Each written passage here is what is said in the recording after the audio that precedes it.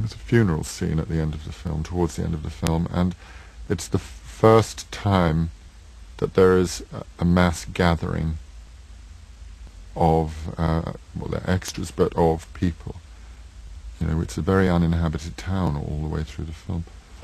Suddenly, there are 12 rows of pews in a church, and we've shot it so that they're looking straight at the cinema audience, and you don't want to hit people over the head with it, but that's what it's about, really. It's an opportunity for us all to look at ourselves at a certain moment in time, and there are various contact points depending on who you are, whether you're a son or a mother or a daughter or a father or a 15-year-old who hasn't had sex and is about to, or a 12-year-old that's worried about the size of his genitalia, or a 65-year-old who can see death nearer and more closely than anybody else, maybe.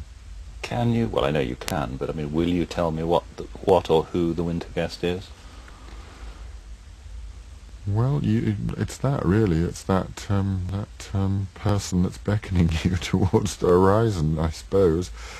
You could say that it's death, or how you're going to live your life, and there is a telescope in the film that endlessly kind of focuses itself on details. There is Emma Thompson's character is a photographer. She picks up a camera and focuses it.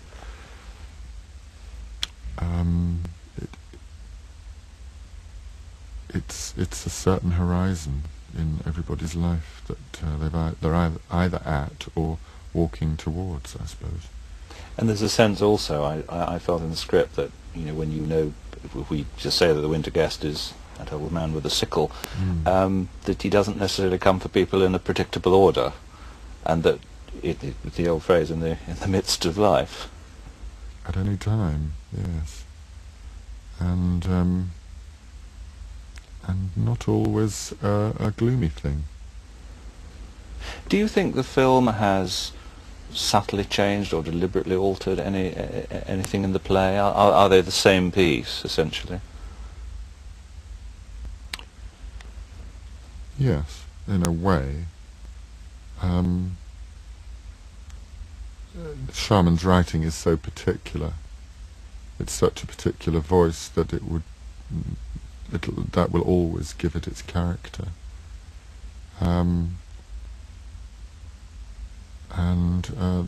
The debates within it are the same, really. The issues, what's at stake, the passions, the humour, those things are the same. The fact that it's breathing on a bigger scale now, and it's got real air in it blowing through it, and that you're able to let it travel beyond certain confines, it just gives it wings, I suppose. And people who saw the play talked about how filmic it was. So I suppose it was just part of its natural development that it would take off and become a movie. Has that experience left you with an appetite to make more films, or do you regard this as a sort of an act of loyalty to a friend and a favourite piece of writing? Both, I think. It felt like something that was inevitable, and has done for a while. It's like pulling together all sorts of threads from past training and interests and work.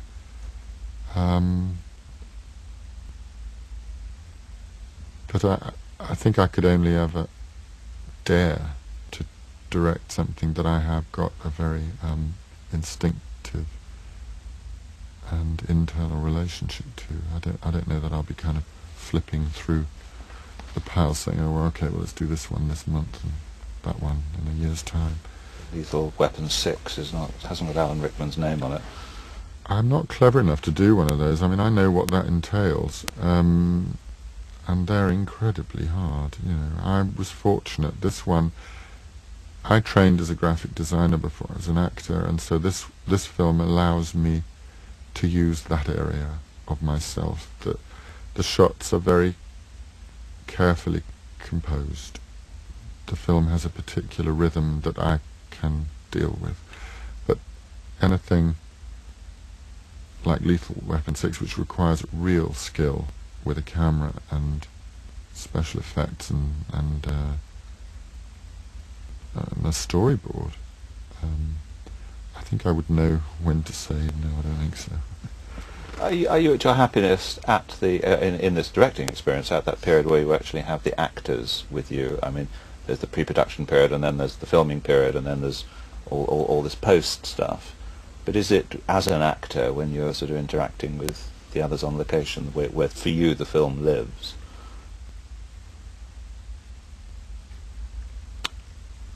No, I think it lives at every moment of its existence. It's just a different bit of yourself. In some ways, the time when you're with the actors can be the most frustrating because you know the level of the compromises that are being made, and you know where the whips are out and the hurry up is going on, and you also know the cost in terms of the acting process.